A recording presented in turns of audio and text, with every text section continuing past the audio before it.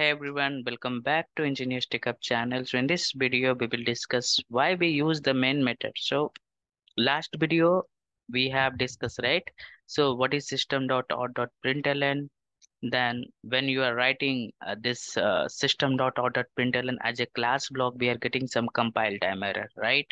So if you are writing any logic, you have to write inside this sub block. So after that, what you have to do? You have to compile your code, then it will create a dot class file. So dot class file is nothing but this is your bytecode and machine code. So last session, what we have discussed till now. Now, guys, you have to interact with JVM, Java Virtual Machine. Got it right? So when I will compile this code, able to compile this, when I will try to execute this code, okay, we are getting some compile time error, right? So I'll do one thing. I'm getting some error here, so I will create a some phrase file. Okay, so I'll create a one phrase file for this. We have done some error here, right? So let me create another file. I'm just writing Amazon only. Okay, okay. So now I will save this file. Okay, so I will replace this file, okay, with current file. So last time when you will try to write system.out.println outside this block, outside this block, then we are getting some compile time error. Understood, right? So when you will write this outside this class block, so this is called class block.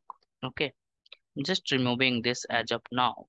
So just we have created one sub block system void.m1, and when you will write this inside this sub block, right? So we were getting we are not getting any compile time error. So now we are able to compile successfully, but we'll try to run this code. You can see the JVM is asking where is your main method. Okay, the JVM is asking where is your main method.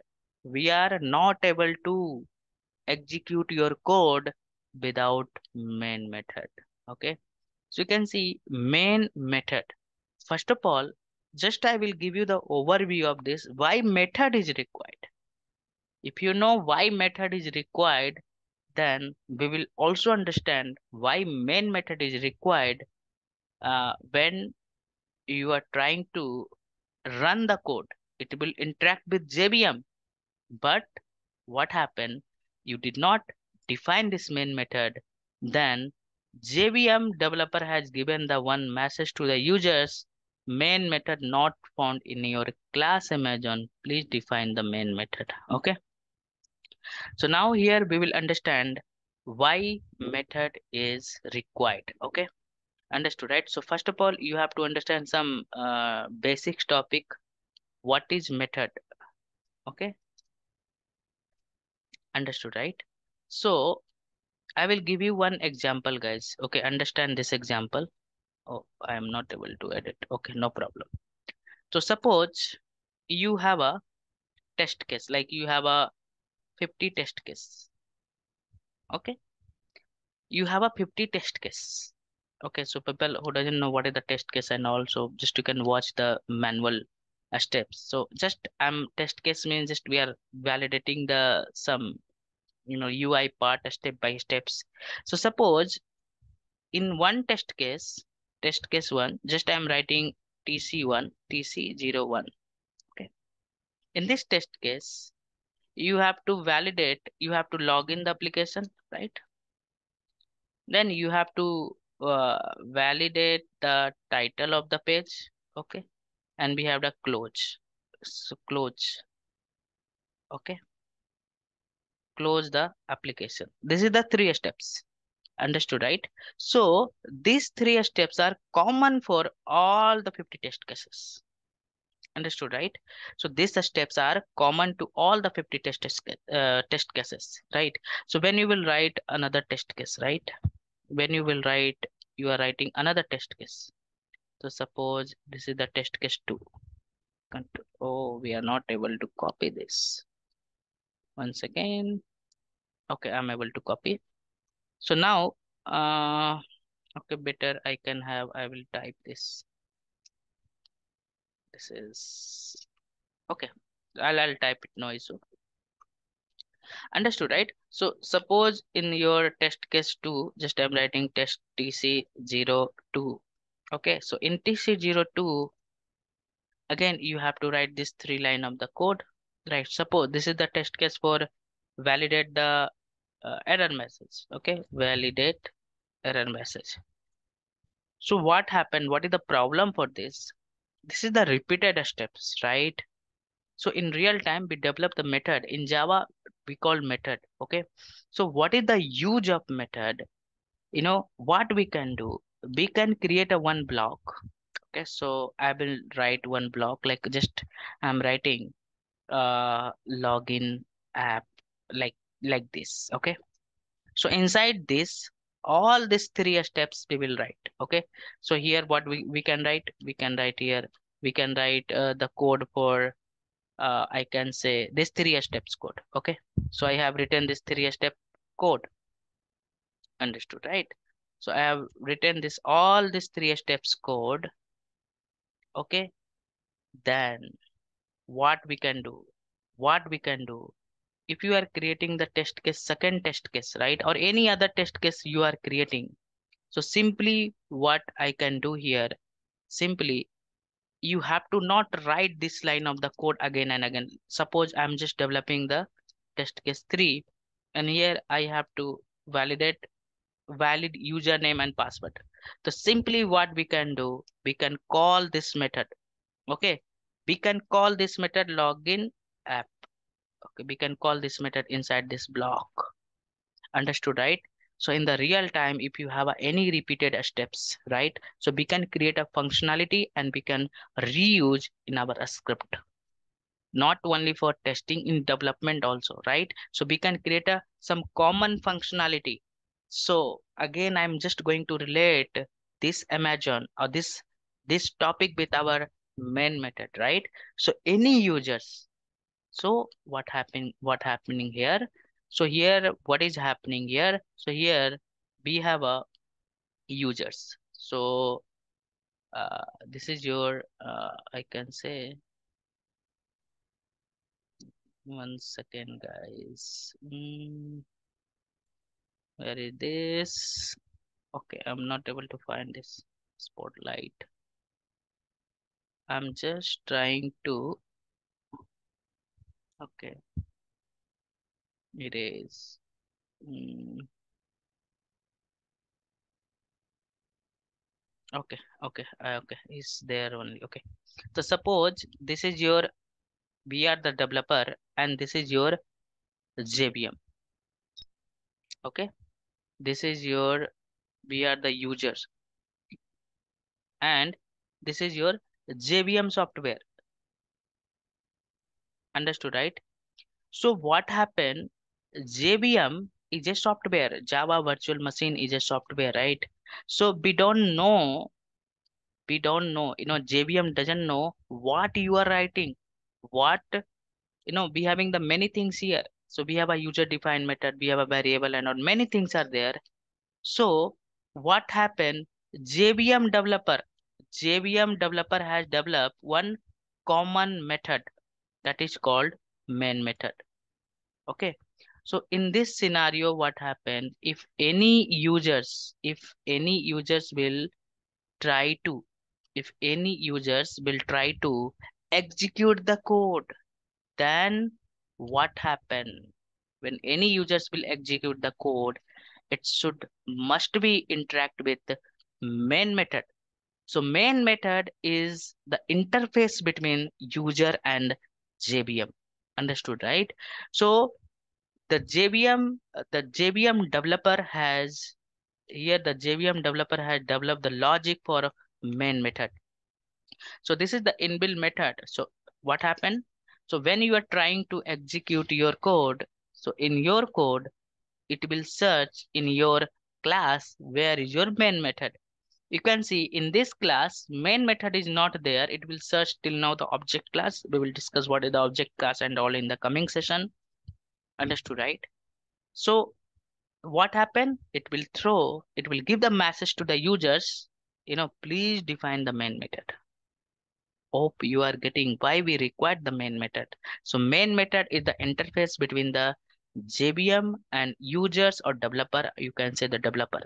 Okay, so why main method is required? Because main method doesn't know what you are writing the code, right? So JVM developer had developed some common logic. If any users will execute the code, then it will called JVM will called JVM will search main method is defined or not.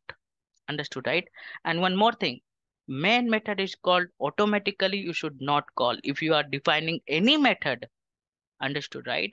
So what happened? You have to call that method explicitly. So next topic, I will explore the method topic.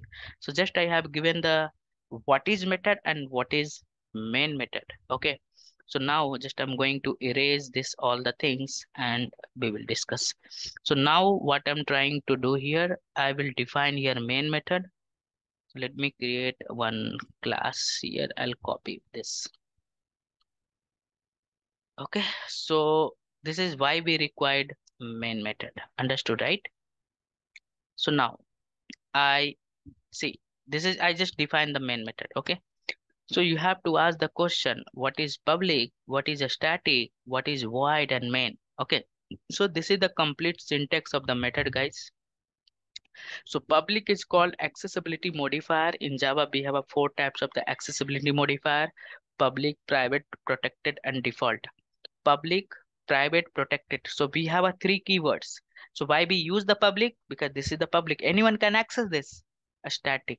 So a static is another topic of the Java. Why a static? So we have a two types of the member in the Java, a static and non-static member. So a static, when you are writing the statics, you should not create an object, but we will explore in the coming session. Means as of now, understand a static member. We should not create an object. JVM will provide to memory for a static member. So this is called return type. So again, we have a two types of the return type, void type or non-void type. So here we have a void type. Okay. So again, this all the things we will learn in the depth in your method topic. So now just I'm going to focus on your main method, and this is called method name. This is called command line argument. So this is a string type, and this is your a string type of an array, and this is your args is your, I can say, this is your variable name. So this is called inside this main. Okay. Inside main. Okay. Just I'm giving the message. Now in this scenario, what will happen? I'm just writing M1. Okay. So just, okay. So in this scenario, what will happen? So if you will compile this code now, what the output will come when compile successfully, when you will execute this code, you can see inside main. Okay, so inside this main, so you can see m1 block is not executed. I told you, right? When you will execute your code, JVM will search main method. So how to print m1? So this is your static method. So coming session we will discuss. If you are beginner, and definitely do you have some confusion of this, what is a static, void, m1, right? So don't worry, in the coming session we will understand in the depth why a static, what is the void keyword, what is m1 and all. So now just as of now understand why main method. So now what I want to print m1 as well. So this is your static method. I can call this a static method directly or by using the class name, or you can call directly or by using the class name, or you can call by the object also. But when we have a static, either you can use you can call directly, or we can use class name. We can use the class name while the calling. This all the things we will discuss in the coming session when we have a topic for a static and non-static. Okay. So now if I will compile this code, you can see now able to compile and now able to run. So once again, when I will press Control 2, you can see. Now how this output will come? Okay, so now we will understand how this output will come, and we will summarize this topic and we will close this topic. And next topic we will understand what is method, types of the method, static, non-static method, parameterized method, non-parameterized method. So many types of the methods are there. We will discuss in the coming session. So now in this session, so what happened? So you have created .java file. Okay, so .java file is created. Understood, right? You compile successfully, then .class file will be generated, right? Then when you will run this code, then JVM will search in this class where is your main method. Then control will go inside this main. Understood, right? So inside this main, what happened? This block will execute, right? We are printing main method now, and method will execute top to bottom. Okay, so control will go inside this main, then it will execute from top to bottom, then M1, then it will go inside this, then this block is executed. Understood, right? So this is how the Java code will work, any Java program, right? We have a big application also, the same concept we have, right? First of all, it will compile the code successfully, then interact with JVM, then after that we will get the output. Okay, so let me close this. Okay guys, so in this session that's it. So let me erase this. Okay, so hope it is a clear. Still you have a doubt, you can comment below, I will reply back to you. Okay, so now thank you so much guys for watching this video. So planning to upload many video in the coming session. Please subscribe my channel and press bell icon, then you will get new video notification. If you are a manual tester and you are searching the job, then just you can go through this playlist. We have a manual testing playlist, then we have a real-time interview question and answer. I have uploaded top level of the product based company and service based company for current, in the market, what type of the question they are asking. So you can just go and explore the playlist, and do not forget to subscribe and press bell icon. Thank you so much. In the next video, bye bye.